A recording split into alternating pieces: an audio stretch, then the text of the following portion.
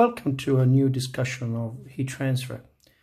We're still talking about steady heat conduction, and today we focus more on the case of plane wall. So we consider a wall, a flat wall, and the height of the wall is much larger than the thickness L. And we suppose that the left side of the wall has a temperature T1 and the right side of the wall is at temperature T2. If there is no heat generation and we have a steady case, therefore the temperature does not change with time, and we can also assume that the problem is one-dimensional because the temperature changes occur along the x direction much more than in the y direction and the z direction, which is inside the paper. Then the temperature varies linearly in the wall. So in this case, it decreases from T1 to T2, and the heat transfer occurs from the left to right. And we can call this Qx, which is the component of the heat transfer vector along the x direction.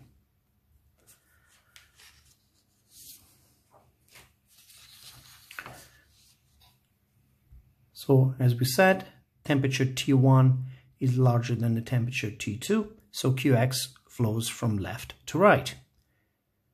We can of course also define an energy balance, so conservation of energy.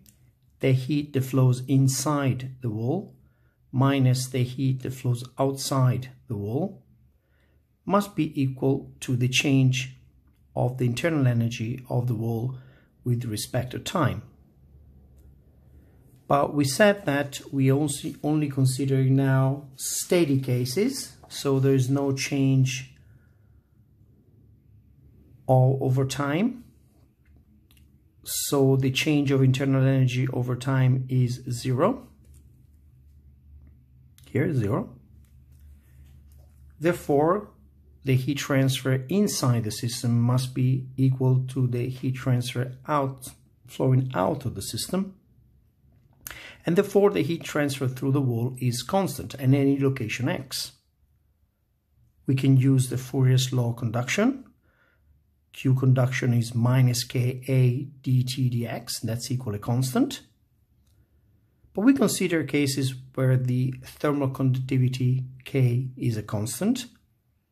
A is the area, the cross-sectional area, that's also a constant, and therefore dt dx must be a constant. If dt dx, the derivative of the temperature with respect of x, is a constant, therefore the temperature profile must be a straight line. Furthermore, since the temperature profile is a straight line, we can write dt dx as the ratio between T1 and T2, the difference between T1 minus T2 divided by L. And this expression for the heat transfer can be rearranged in this way. We can write Q conduction equal to the ratio between the difference between T1 and T2 and R wall, where R wall is defined as conduction resistance, and that's equal to the ratio between L and the product Ka. And the units of the conduction resistance are Kelvin divided by watts. So why do we call this conduction resistance? Because there is a full analogy with electric circuits. As we know, in electric circuits, the current is equal to a ratio of the potential difference and an electric resistance, which is equal to L divided by sigma EA, where sigma EA is the electrical conductivity. So we see here there's a full analogy. In the same way we have a temperature difference in thermal circuits, Here we have a potential difference in electrical circuits. In the same way we have a thermal resistance in thermal circuits, here we have an electrical resistance. And also the formula for the electrical resistance resembles the formula for the conduction resistance that I'm showing here again. So L divided by Ka, where K is the thermal conductivity, whereas for electric circuits we have L divided by sigma Ea, where sigma E is the electrical conductivity. So schematically, we use that representing electric circuits in this way, where we have V1 and V2 are the two potentials, and here we represent a resistance, electrical resistance. So in the same way, we can represent the heat flow in this way. So we have T1 and T2 are the two temperatures, and R is the conduction resistance.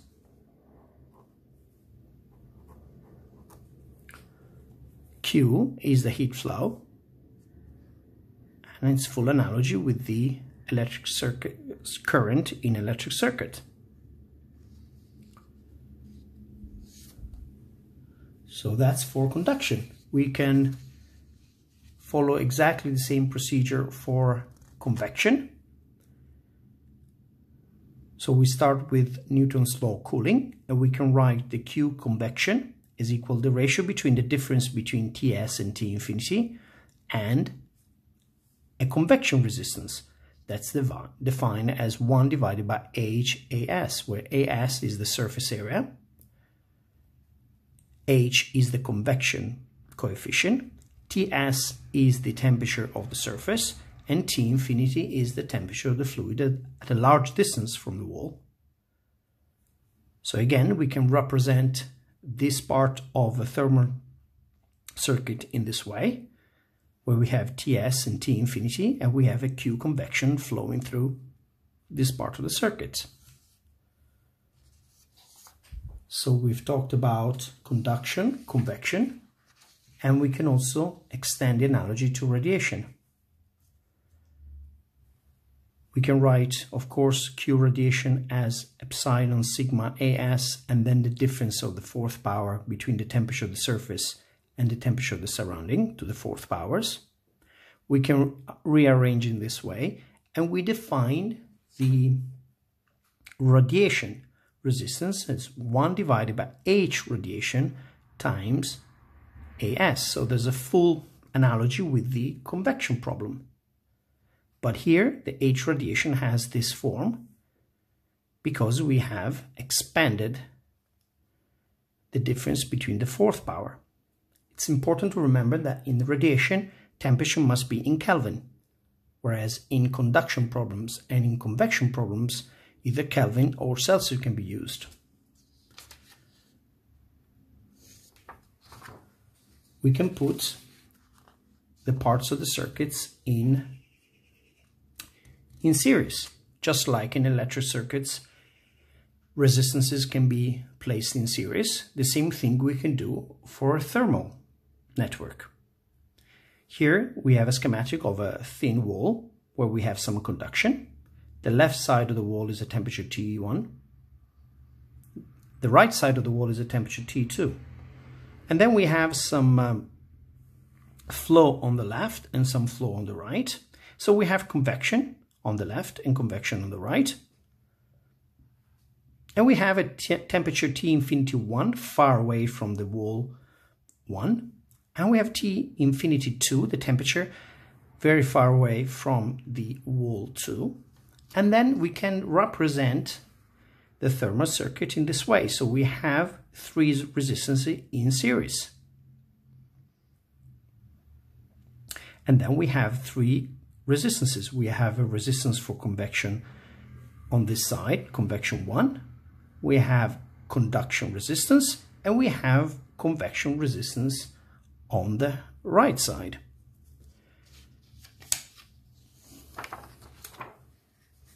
In electric circuits, we can sum the resistances that are placed in series, and we can do exactly the same thing for a thermal network.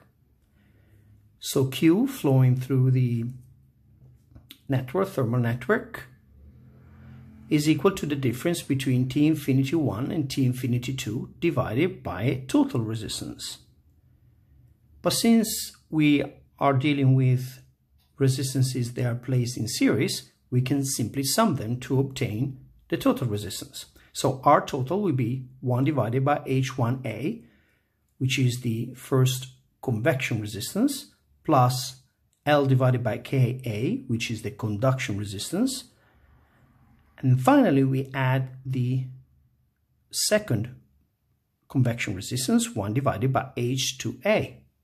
Note that in general, H1 and H2 are of course different because we have different flows on the two sides of the wall.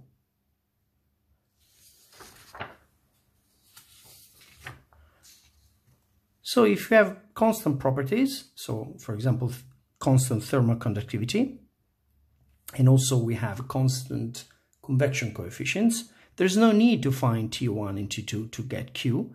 So it's sufficient to have T infinity 1 and T infinity 2 to compute Q. So once T infinity 1 and T infinity 2 are known, we can find the three resistances, we can sum them, and then obtain the total Q. We can also define an overall heat transfer coefficient, Q equal UA delta T, where delta T is the jump in temperature, and U is equal to 1 divided by A R total, the total resistance. And since Q is flowing through the circuit is the same in each part of the circuit, then Q can also be found by T infinity 1 minus T1 divided by R convection. So we can find Q in each part of the circuit if we know the jump in temperature and the resistance for each part of the circuit. And we can add many layers, so you can have multiple conduction resistances. And we stress that we can use the network analogy only if we have a steady problem, one-dimensional, with no heat generation. In the same way we studied resistances in series, we can also have thermal networks that have resistances placed in parallel. So in this situation, here these two black parallel walls are insulated, so they are adiabatic.